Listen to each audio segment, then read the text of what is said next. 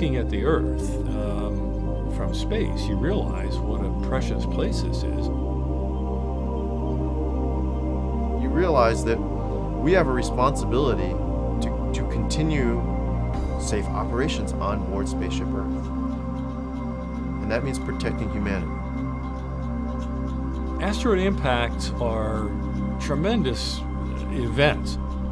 If they hit Earth, bad things can happen. And so, for example, the asteroid that hit in Tunguska in 1908 was about 40 meters across. Okay, and that caused an area of devastation roughly the size of the San Francisco Bay Area. There's a million or so objects whose orbits cross Earth's orbit. And we currently know of about 10,000 of them. Our project, called Sentinel, is to launch a telescope, a space telescope, to catalog and track and make this map of all the asteroids in the inner part of the solar system. Sentinel relies on an infrared telescope that's about a half meter in diameter.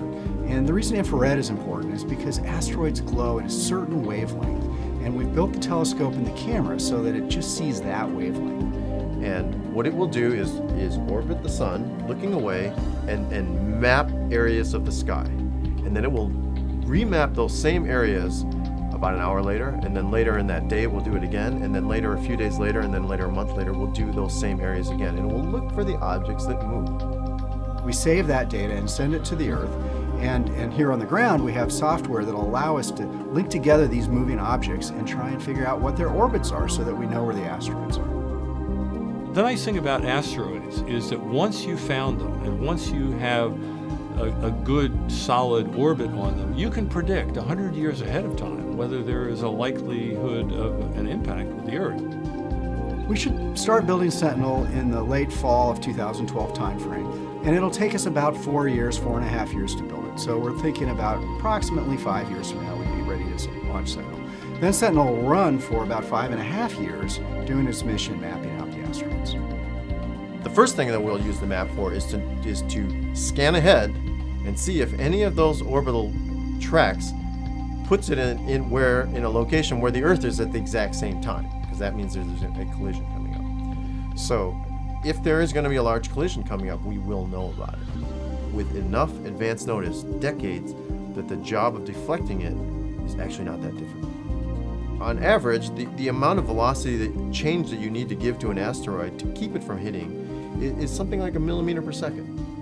So, you know, if an asteroid is moving, say, 100,000 miles per hour around the sun, then I can make its speed 100,000 miles an hour plus this much.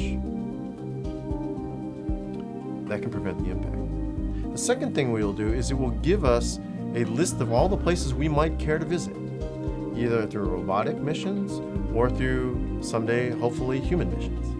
And this will again be the definitive map of where all those things are.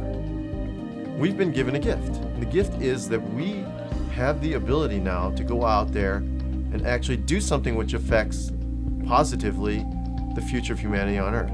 And that's a gift you can't turn down. We feel a certain urgency to get on with it so that we can be confident that we're not going to have a cosmic disaster here for no good justifiable reason, just because we didn't get with it. So let's get with it. That's the name of the game.